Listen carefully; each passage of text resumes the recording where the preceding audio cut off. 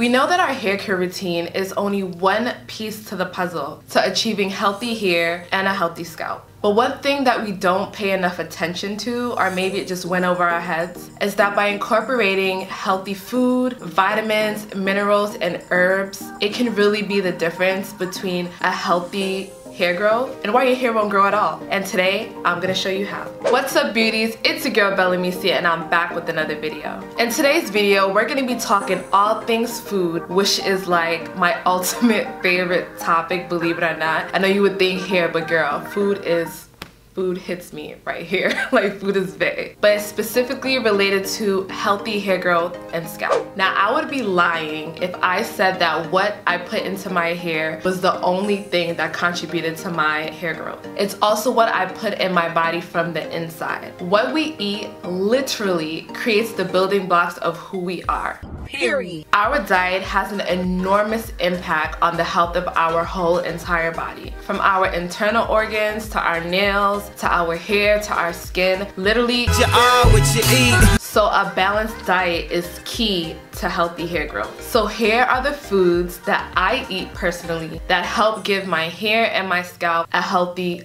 boost. So starting off with number 1, essential fatty acids, also known as EFAs. Now, I've already touched on this in my 6 oils that has helped my hair grow fast video. So if you guys have not seen that video yet, I'll be sure to link it in the description box down below. With that being said, essential fatty acids are crucial for a healthy hair growth and healthy scalp. Not only does it bring moisture to the hair and scalp from the inside, it helps to support a healthy oil production and lubricate the hair shaft to promote growth. Now, the best sources, which are my personal favorites, come from fatty fish such as salmon, mackerel, and sardines. You can also get it from raw nuts and seeds such as chia seeds, walnuts, flax seeds. The best ways that I eat seeds or nuts are like in the morning with my oatmeal, or if I make a smoothie, I just add them in there. That's probably the easiest way to consume them. Alright, so coming in at number 2 is protein. Now, we all know that protein is the building blocks of our hair. Therefore, lack of it can lead to deficiencies in just weak and brittle hair. So since a lot of you have been complaining that adding protein to your hair has been a little bit too strong, especially my low porosity girls out there, why not try consuming it? And no, I'm not talking about eating the protein treatment. I'm talking about eating food that actually contains a high level of protein. The best sources include bone broth, legumes, eggs, lean organic meats.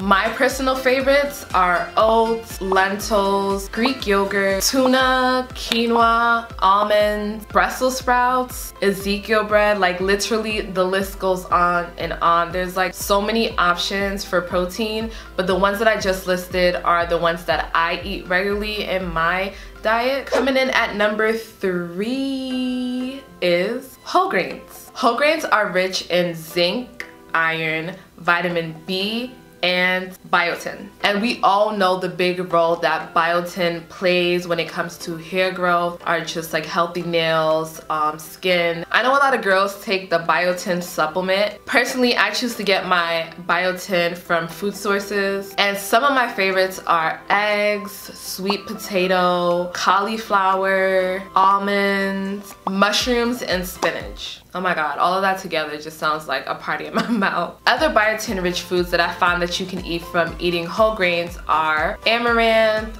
oats, buckwheat, brown rice, millet, and my personal favorite, quinoa. I actually have a video showing you guys how to make Amaranth Porridge as a new breakfast idea if you're tired of, like, you know, the regular oatmeal, or like, you know, cereal, whatever you eat for breakfast. I created this whole video showing you a very tasty way to just try something new for your breakfast. So if you guys are interested in seeing that and getting your biotin levels up, I'll be sure to link it in the description box down below. Did you know that low levels of iron are related to low red blood cell counts, which can result in hair loss? You didn't? Me either, girl. I found this out after I did tons and tons of research, and I was like, bruh, y'all need to know this. Low iron is associated with a a lack of oxygen and nutrients being transported to the hair follicles, which inhibits the growth and strength of your own hair. That's crazy, right? So the iron sources that I consume on a daily are dark leafy vegetables like kale, chard, arugula, collard greens are a really good one, and my personal favorite, beets and spinach. You know how like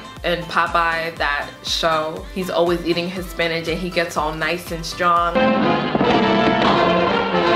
I also take this baby right here, which is Mega Food Blood Builder, which is a healthy way to like achieve iron if you're like anemic. This is a great iron source if you're not interested in eating your dark leafy green. So coming in at number 5 is vitamin A. This vitamin is required for the growth of cells and the production of sebum on the scalp, which keeps hair healthy and not too dry. Carrots, cod liver oil, sweet potatoes, eggs, spinach, leafy greens, pumpkin are a couple of my favorite sources. When it comes to cod liver oil or fish oil tablets, like I'll take a tablespoon once a day, or I'll just consume like the pill. Alright, coming in at number 6 is going to be vitamin C. Vitamin C is required for the absorption of iron in the body. It also helps with collagen production and just strengthening the overall immune system. My favorite sources of vitamin C are red peppers, kiwi, broccoli, papaya, citrus fruits like lemon, lime, and oranges. Alright, so coming in at number 7 is vitamin E. Vitamin E helps to maintain a good pH in oil production, as well as improve blood circulation, all of which promotes growth while preventing follicles from becoming clogged and damaged. The best sources include my personal favorite, avocado, extra virgin olive oil, raw nuts and seeds like walnuts, sunflower seeds. So you know how like we massage our scalp to get the blood flow circulating to kind of stimulate growth? So vitamin E is basically like giving your hair a scalp massage. Alright, so last but not least is zinc.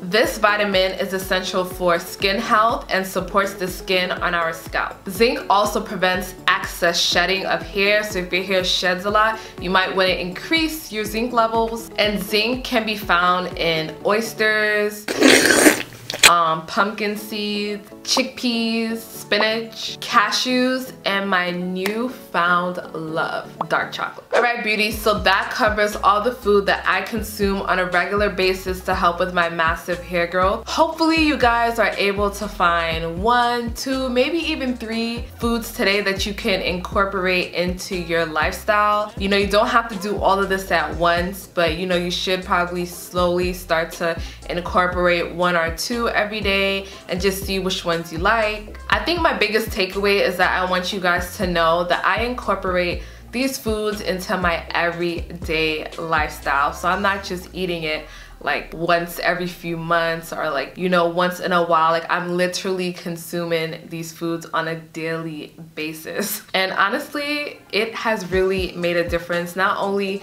in my, you know, my hair, but like my skin, my body, the way that I feel. So just start off small and just pace yourself. But overall, I just wanted to share my favorite food sources with you guys that I feel like have contributed to my massive hair growth and having a healthy scalp. If you found this helpful and like videos like this one, be sure to smash that like button, and I will continue with this hair growth series. And with that being said, I will see you guys in my next video. Bye.